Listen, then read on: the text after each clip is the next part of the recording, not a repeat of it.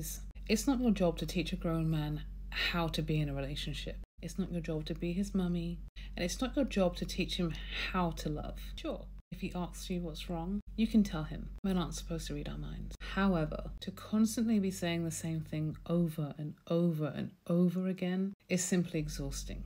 It's unfair, it's ridiculous, and I promise you, when men aren't happy, they're not sticking around to explain it to you. They quite literally just move on. I'm not saying men don't fight for their relationships. They do.